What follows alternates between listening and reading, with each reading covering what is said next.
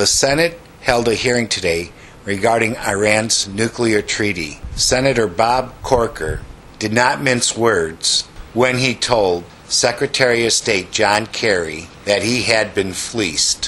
When I was in college, I wasn't a particularly good student. First part of college, I was interested in sports. The latter part, I was interested in working. I learned one thing.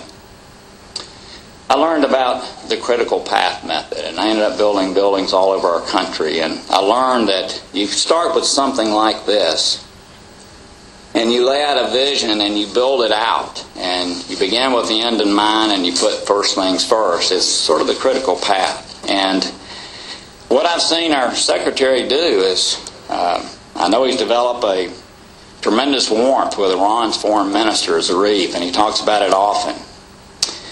But what I think you've actually done in these negotiations is codify a perfectly aligned pathway for Iran to get a nuclear weapon just by abiding by this agreement.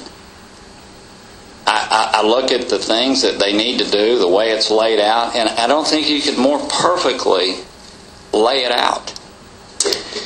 From my perspective, Mr. Secretary, I'm sorry. Not unlike a hotel guest that leaves only with a hotel bathrobe on his back, I believe you've been fleeced.